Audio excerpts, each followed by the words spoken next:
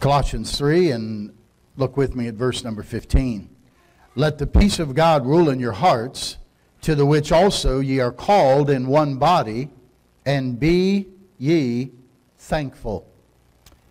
Psalm 100 and verse number 4 says, enter into his gates with thanksgiving and into his courts with praise. Be thankful unto him and bless his name.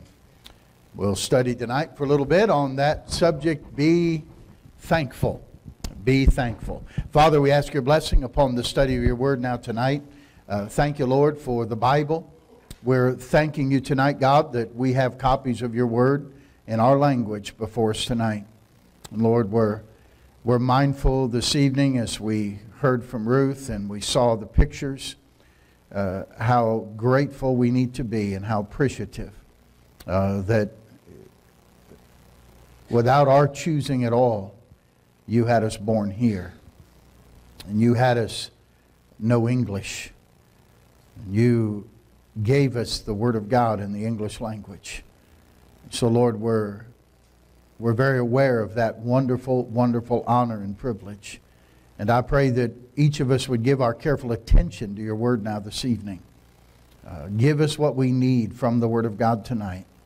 Spirit of God, teach us. Give us all ears to hear what you would say to each of us this evening. In Jesus' name we ask it. Amen. Be ye thankful. I read about a young Scottish young man who moved from his home and established himself in a town far enough away that his mother had to phone him rather than visit him. She was concerned about him, so she called to see how he's doing. He said, well, I'm fine, but there's some very, I think, unhappy and unthankful people that live in my apartment building.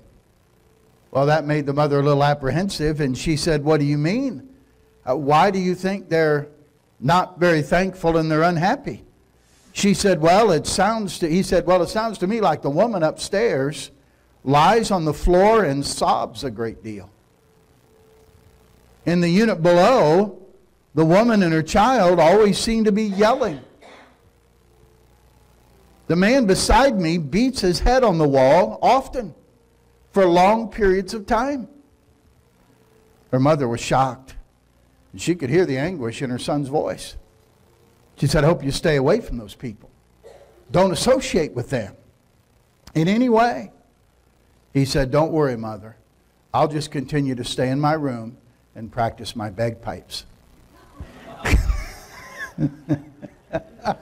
I don't care. I thought that was funny, but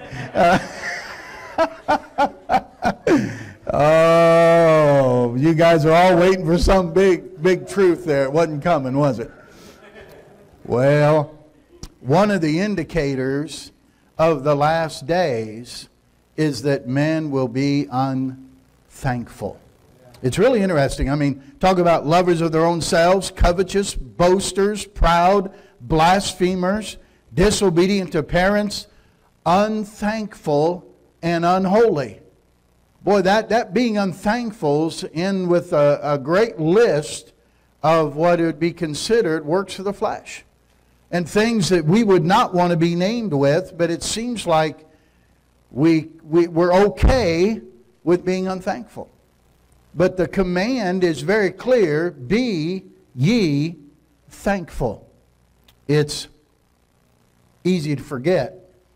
We talk about the 10 lepers that got healed in the Bible. And you remember how many came back to say thanks? One. Now, I don't think that the other 9 were not thankful. I think they probably were grateful they were healed. But they didn't take the time to come back and say thank you. We've all been guilty. Have you not been guilty of being something done for you or somebody been nice to you and you're really grateful for what's happened and you're thankful, but you never took the time to write a note, to publicly thank them or to personally express gratefulness or thankfulness to them? And it wasn't that you weren't grateful, but you didn't take the time to express it. And I think that was probably the case of some of these lepers that were healed. But the truth is, for the Christian, Thankfulness is not, a week from tomorrow we'll have Thanksgiving Day. But for the Christian, it's not a day. It's supposed to be a lifestyle. The truth is, we'd probably be better off to have one day where we call it, complaining day, and get all your complaints and gripes and everything out of the way. Then the other 364 days, have Thanksgiving. It seems like it's the other way around, and we complain all the other days, and we do one day set aside to give Thanksgiving. But we're to be thankful. Our thankfulness to God is to be a lifestyle. It's supposed to be the way we live. Hebrews reminds us we're to give thanks to God continually. It's the sacrifice of thanksgiving to God continually. Enter into his gates with thanksgiving, the psalmist said. Into his courts with praise. Be thankful unto him. We can thank him for our life. Thank him certainly for eternal life. For listen, in Christ we live and move and have our being. If it weren't for him, we wouldn't have life. Jesus said that I've come that you might have life. You might have more abundantly. I notice and oftentimes when you go to countries that don't have God, she mentioned that the God of the country, the God of Islam, is an angry and a merciless and that kind of a God. You know what? Our God is not like that. Amen. And thank God for that. See, be thankful that we have a God that says, I've come that you might have life and that you might have it more abundantly. And so I'm thanking God for life and thanking for the inheritance we have. Hey, we're heirs of God. And we're joint heirs with Jesus Christ. You talk about exceeding abundantly above all we could ask or think. Hey, just the fact we're inheritors, just the fact we're in the will is a pretty big thing. But then he says, no, you're not just in the will, you're joint heirs with my Son. That's amazing to me. And we ought to be thankful for what God has done for us. Colossians 1:12 says, giving thanks unto the Father, which hath made us meet to be partakers of the inheritance of the saints in light. Our thanksgiving causes the grace of God to be magnified. And the Bible says it redounds to the glory of God. Redound simply means it gives credit to the glory of God. It's for his glory when we give thankfulness. Colossians 2 and verse 7, rooted and built up in him, established in the faith as ye have been taught, abounding therein with thanksgiving. It's our lifestyle. It's different than the world. It's different than those who know not Christ. We see things differently, we live differently, and we live in praise and thanksgiving for what God has done for us. We can only so live when we have the peace of God in our heart. That's what Colossians 3 says. Notice, let the peace of God rule in your heart, to which also ye are called in one body, and be ye thankful. Hey, I'm thankful that the peace of God rules in my heart.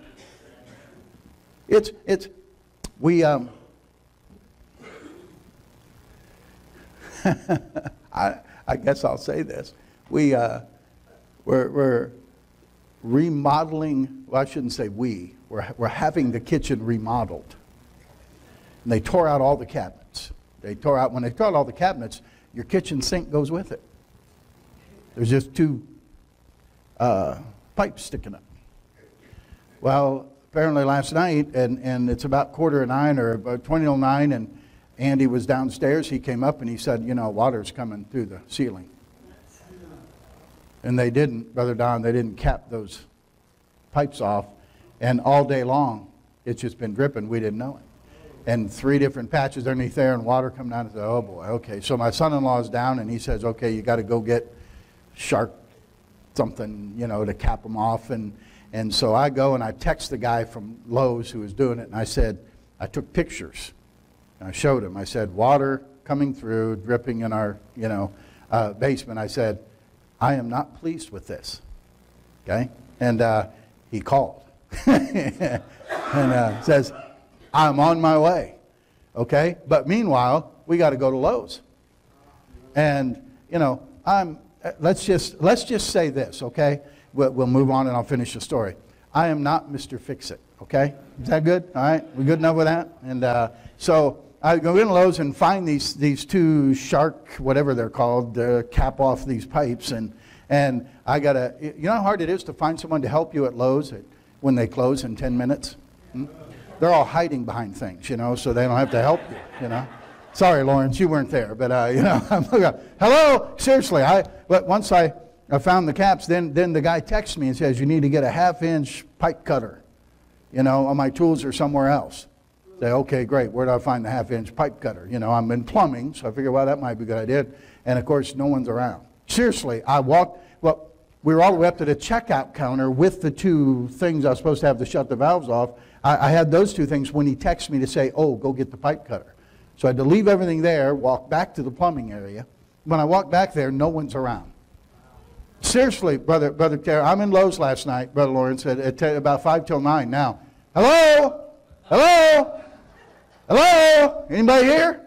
Yeah, nobody. Nobody's answering me. I think they're ducking behind refrigerators and washing machines and everything, but finally I cornered one guy and he walked down and we're looking, we can't find it. And this guy texts me, he says, it's aisle 31, bin 16 or something like that at the other end of the store. So I walk all the way down to there.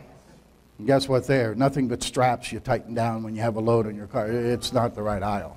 And the lady said, and finally a lady, she was on the other side and said, hey. She looked through there. I said, can you help me? Okay. She came over and she goes, no, they're not here. We don't have anything like that in tools. That's over in plumbing. Trying to walk back down to plumbing and get it down there. And listen, I'm saying all that to say this. I got up to the checkout thing. It's about 10 after 9 now. And I spent a wonderful 20 minutes in Lowe's walking back and forth. And the policeman was up there. A policeman at closing time, I guess. And he was relating to my wife. He said, man, if that was happening to me, or if that had happened to my wife, she would be screaming right now. And it was a testimony to him that my wife wasn't screaming. I didn't say I wasn't screaming. I said she wasn't screaming. And in fact, my wife, you know, I'm like, come on, get this stuff. I'm, you know, when it gets to be about 9:30, I'm about 20%. You know, my battery says like 10%. You know what I mean? It's about gone. And my wife is like, oh, here. And she's grabbing tracts out of my pocket. Here, come to church, you know. And just all excited. What an opportunity, you know, to come and talk to these people. And, wow. She's a better Christian than I am, okay? No doubt about it. But it was saying, you know what? In everything give thanks. This the will of God in Christ Jesus concerning you. Be ye thankful. Do those words challenge you at all? Be ye thankful. It's easy to be thankful when we like what's going on. It's not so easy to be thankful when we don't like what's going on. And that's a more difficult thing. But be ye thankful. The word thanks or something similar to that is mentioned over 150 times in the Bible.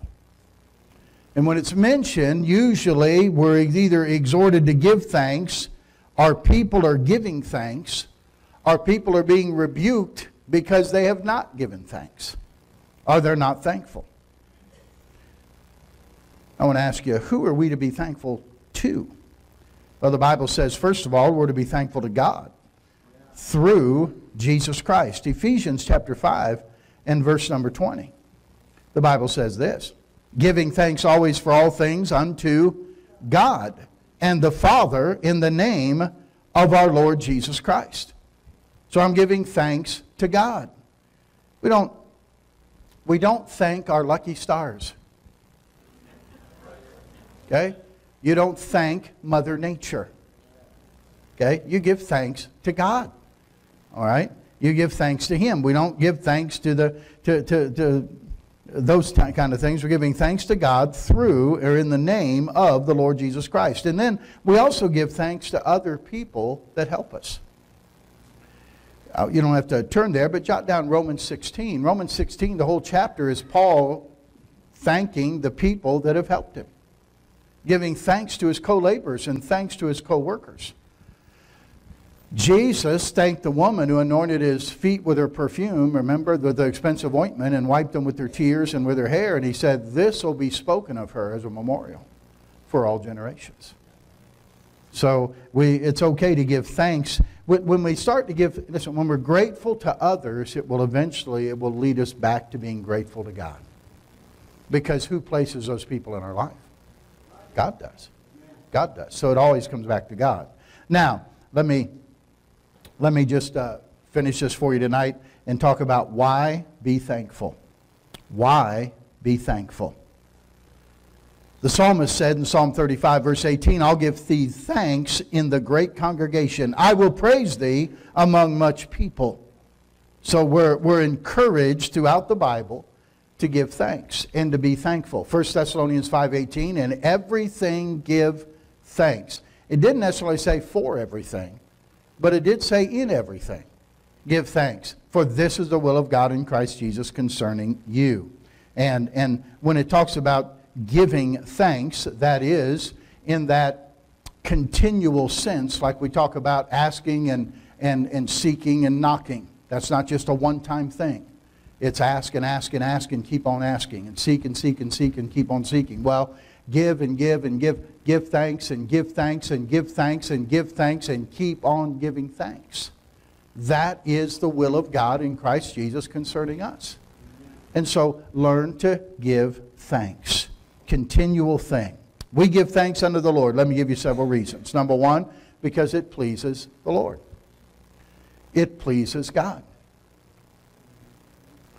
That's clearly God's will. He said, in everything give thanks, for this is the will of God. Somebody says, oh, I wish I knew God's will. Well, I know one part of it. Give thanks in everything. You can do that. I can do that. That's not a mystery. That's not hard to figure out. And 1 John chapter 3 and verse 22 says, and we know that he hears us because we keep his commandments and we do those things that are pleasing in his sight. You want to be certain that God will hear your prayer? Then obey his commandments and do those things that are pleasing in his sight. Would it please God that we're thankful? Absolutely. In fact, it's what he's told us. It's what his will is. And he delights when we do his will. He desires that we do his will. And he does not have his great delight. Remember what Samuel said to Saul when he wanted to sacrifice after the Amalekite caper, where he thought he'd hang on to the best stuff when he was supposed to totally get rid of everything? Hath the Lord his great delight in sacrifices and burnt offerings, as in obeying the voice of the Lord? To obey is better than sacrifice, and to hearken than the fat of rams. Saying, listen, what God delights in is your obedience to him. And God says, my will is that you give thanks. Why do you think he put that story of the lepers in the Bible? To remind us that we ought to make sure we take the time to give thanks. That we take the time to express our thankfulness to God. You don't have to, you ever have the opportunity, and I hope you'll pay attention when people come from other countries. You know, Brother Yoder and I had been in the Philippines, and more so when he's in India, and especially in the remoter areas. When you're in some of the big cities, it's sort of westernized, you know. And we stayed in a nice motel, and it was very nice, and they had breakfast included and all that kind of stuff. And you go out into where the people live, and you go into their houses, you begin to understand how blessed we are in America, how abundantly blessed we are. And so give thanks and let God know that you're thankful, that you haven't, listen, there's a difference between an obedient heart and a thankful heart. You know, you can obey and still have a cold heart. You can obey on the outside but not be obedient on the inside. When you were growing up and your parents told you to do something, you may have done it, but you didn't really want to do it on the inside. But you obeyed outwardly. But you know what? When you're thankful, a thankful heart cannot be a cold heart. A thankful heart is a warm heart. Obedience is reasonable service. Thankfulness is always giving from the heart. So it pleases the Lord. That's why we're thankful. Number two, it not only pleases the Lord, it proclaims our gratitude. When Jesus cleansed those 10 lepers, only one came back to say thank you for the miracle of being cleansed. You know, that's only 1 out of 10. That's 10% being thankful to God. And I wonder if we just, you know, I think about my own life. If somebody followed me around, or if we followed you around for a week and just recorded everything that you said and everything that came out of your mouth, how much would be thankfulness? Would 10% be thankfulness? I wonder how many out of people. I remember I was reading when I was preparing for this message, there was some kind of a game show where everybody who came in, they were giving them a box of candy. And they were waiting for the person to said thank you, and they were going to give him an additional $500. And they got to the 7th person before somebody said thank you. And they got the $500. Then, yeah, you know what happened then? Everybody wanted to say thank you. Yeah. Well, too late now. But you understand how grateful are we? It proclaims our gratitude to God. Isn't it a sad commentary on our sinful nature? That God, who has forgiven us and cleansed us and freed us from sin, has to remind us to be thankful to Him. That's a poor commentary on us. That He would have to remind us to be grateful to Him for what He's done for us. After all He's done for us and the life He's given to us, we ought to make it a lifestyle of being thankful to Him. You see, saying thank you. Someone said saying thank you shows our dependence on someone else. We don't have it naturally. How many have small children? How many have small children? You might even have big children. What do you have to teach them? When you give them something or someone gives them something, what do you say? Yeah, you tell them, what do you say? And what are you trying to teach them? Say thank you. Why? They don't naturally say that. Here, you want this? Yes. And away they'll go. You have to say, no, wait. What do you say? Say thank you. We're teaching that. It's not in our nature to be that way. So you don't always have to feel it to do it. You do it, and you do it, and you'll begin to feel it. You won't be thankful without eventually feeling better about it. So it proclaims our gratitude. It pleases the Lord. Number 3, it provokes others. And I don't mean provoke in a bad way. I mean provoke in a good way. Hebrews 10 and verse number 24. Would you look there for a minute? Hebrews 10 and verse number 24.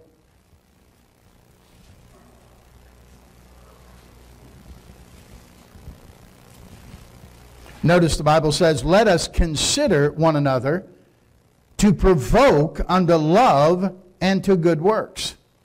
That word provoke there, it simply means to incite or to stir somebody up to do what is right. Let's stir each other up to love and to good works for the Lord. That encourages other people. You know, when you're thankful, it's contagious. It'll catch on. And other people will be thankful. You encourage other people by being thankful for what they did, and then it encourages them. And I think God's honored when that happens. So if someone helps you, thank them. Thank them for helping you. And express that gratitude to them. If someone needs encouragement, then give them some encouragement. And that'll cause them to give thanks to God. Haven't you ever been encouraged by somebody? And later on you thought, God, thank you for bringing that person in my life today. Thank you for having them cross my path today. I was helped by them. Thank you. See, by you thanking them, it causes you to want to give thanks to God. God does that for you and me. Jesus, you know, I was thinking about, look at John chapter 9, would you please? What happens in John chapter 9 is a blind man is healed miraculously by Jesus.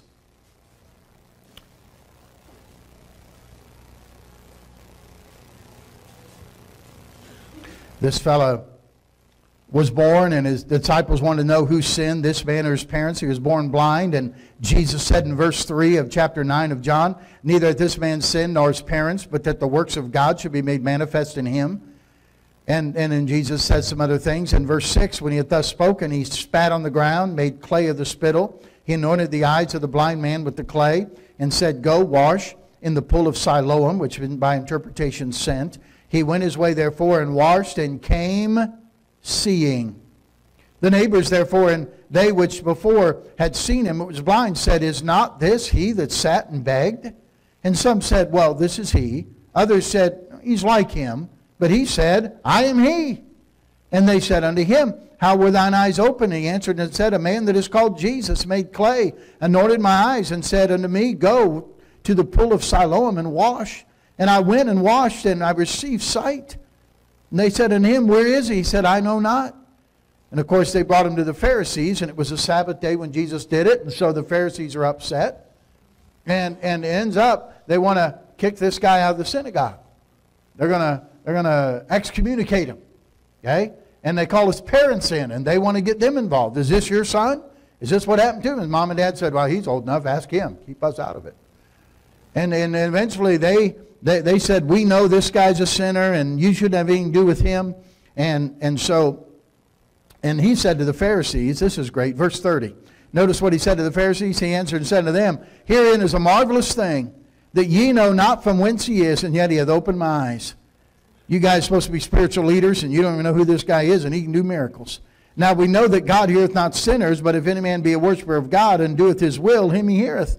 And since the world began, was it not heard that any man opened the eyes of one that was born blind? If this man were of God, he could do nothing. Then answered and said unto him, thou wast altogether born in sins, and dost thou teach us? And what's the last sentence say, church? They cast him out. They threw him out. Now they don't want him. Okay, he's blind. He's not sure if his family even wants him now. In fact, if they associate with him, they'll be cast out. So now nobody cares about him. Nobody wants him. But look at verse 35. Jesus heard that they cast him out. And when he had found him, he said unto him, dost thou believe on the Son of God? He answered and said, who is he, Lord, that I might believe? And Jesus said unto him, thou hast both seen him, and it is he that talketh with thee. And he said, Lord, I believe. And he worshipped him.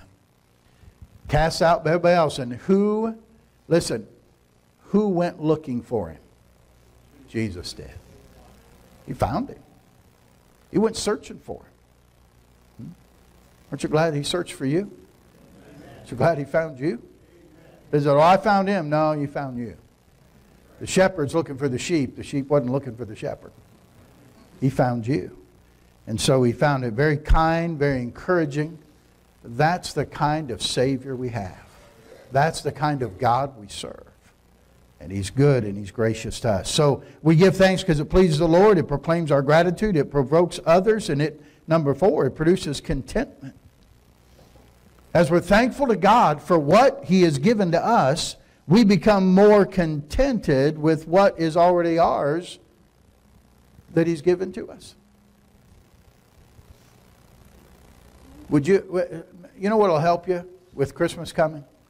Refuse to live restlessly.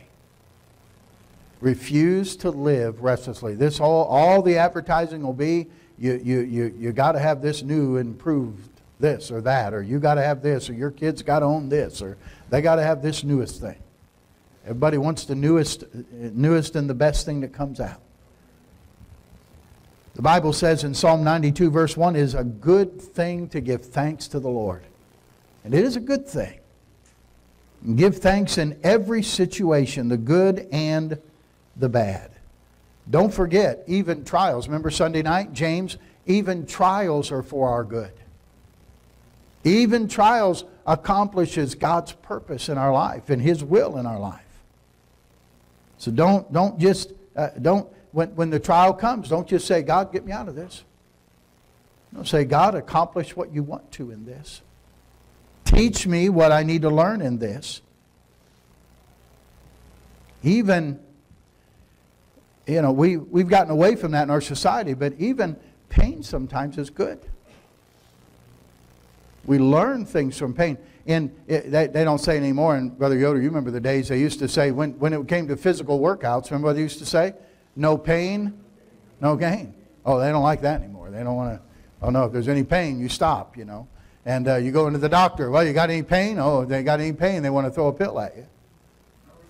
Pain teaches things to us. Not all pain is bad. Someone says we can be thankful for the things that we did not get that we wanted. Sometimes we wanted something and we've asked God and we didn't give them to us, and we're thankful He didn't give them to us. But be thankful also for the things that you didn't get, that you didn't want. Well, I didn't want to get sick. Well, you didn't, so praise God. I didn't want to get audited. Well, you didn't, so praise God. Okay? I didn't want to lose my job. Well, you didn't, so praise God. Think about it. Be grateful. It produces contentment in our life. Godliness with contentment is great gain. Number 5. We're thankful because it portrays Christ. It makes us more like Jesus. You can read through the Gospels and you'll find there's a couple scriptures I think I listed there for you. Luke 10:21 and John 11:41. In Luke chapter 10 and verse number 21, this is when the 12 came back. The 70 rather came back after going out, and they talk about how the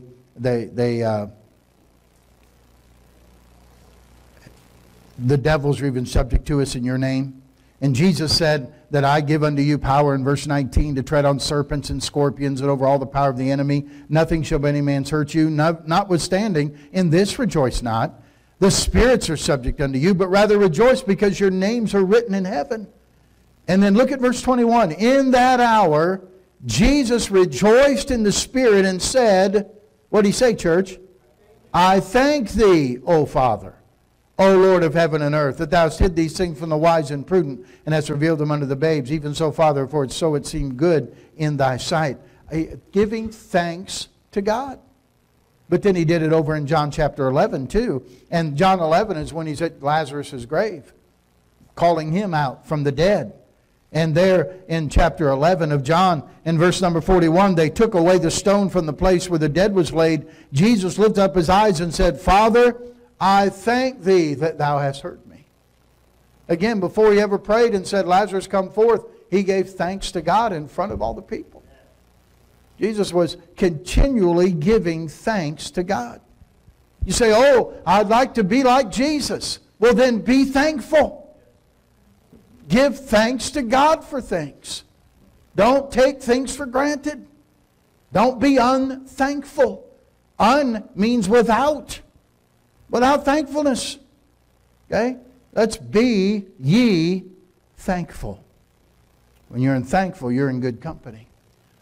The folks in heaven in Revelation 4 and also Revelation 7, they're giving thanks to God for all eternity. So really, when we begin to give thanks now, we're just practicing for heaven. We're just getting ready, so it's not going to be a shock to us when we get there. We'll be able to continue to give thanks to Him. Let me close with this. I was reading. These are some reasons you ought to be thankful for what you have. There's more than 660 million people who live on less than $2 a day. There are more than 385 million people who live on less than $1 a day. There's 1.4 million children that die each year from a lack of access to safe drinking water and adequate sanitation. 15 million children are orphaned due to HIV and AIDS. 870 million people worldwide do not have enough food to eat. Worldwide, about 425 million children do not have safe water to drink. A quarter of all humans live without electricity. 1.6 billion people.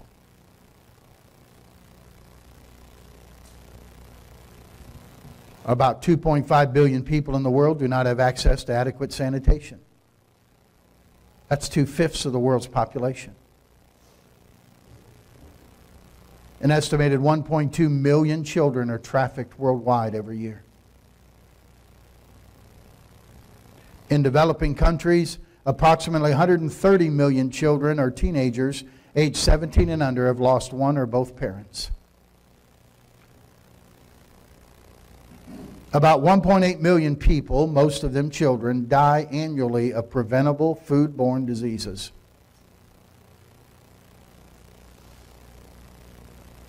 About 130 million of the world's 15 to 24-year-olds cannot read or write. And worldwide, 126 million children work in hazardous conditions, often endure beatings, humiliation, and sexual violence by their employers. The article ended by saying this. Now, what was it you were complaining about? No wonder the Lord reminds us, be ye thankful. We shouldn't need reminded. We shouldn't have to have a command. But since He's given us it, and He's told us over 150 times in the Bible, maybe we ought to take it up on it. Maybe we ought to be thankful. So the word to our church, the word to us, not just for Thanksgiving, but for all the time, for all year. Be ye thankful. Let's stand together for prayer, shall we? Father, take the truth now this evening. Thank you, Lord, for the clear commands of the Bible. Thank you, Lord, for telling us what you desire that we be. Not just to give thanks and to have thanksgiving, but to be thankful. We are human beings. It ought to be just part of what we are, that we would be thankful for all you've done for us. And so, Lord, help us each one to take time to count our blessings, name them one by one, and then carefully give you thanks for all that you have done. We love you. Thank you for being a good God who does good things in our life. Thank you again for Ruth. And Lord, we're praying your blessing on the project that she's desiring to accomplish. And Lord, it would be so wonderful to see these people be able to receive your word in their language. They know there's a God in heaven who loves them enough to send His Son to die for them, that they might receive forgiveness of sins. Lord, prosper her way. Prosper this project. And raise up many more like it, that we could reach this world with the good news of Jesus Christ. And we pray this in Jesus' name. Amen.